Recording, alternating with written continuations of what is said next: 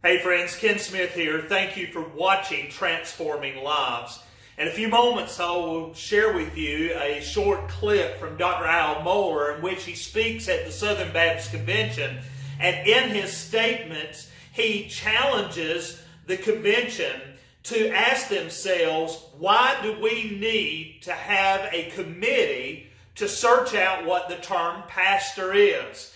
But what has happened is so many churches have drifted away from the Word of God, and they are using a term pastor that does not even line up with what the Bible defines as a pastor.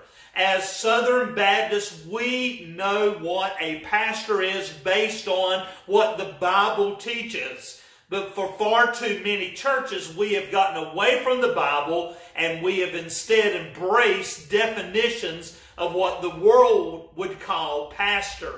And my friends, we need to return back to the Bible. Return to what the Bible says a pastor should be and who a pastor should be. So if you want to find out the role of a pastor, look towards the Scriptures. If you want to find out who should be a pastor, look towards the Scriptures. It should not be that difficult. Now here's the clip from Dr. Mohler, and I hope you that are watching this, that you will turn to the Bible yourselves and see that the Bible declares the role of a pastor and who should be a pastor.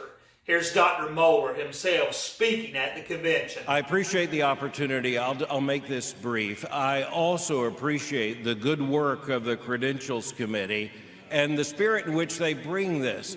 But I am a confessionalist. This is a confessional denomination. We say what we believe in specific words that are the Baptist faith and message. The moment we start to, of necessity, have study committees to decide what the words mean what Southern Baptists said in the year 2000.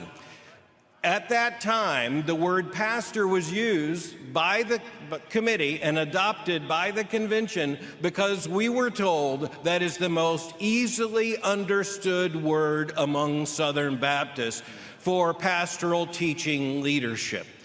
I have to hope we still have that much clarity and that churches that use the word pastor mean it. Mr. Chairman, thank you for this opportunity.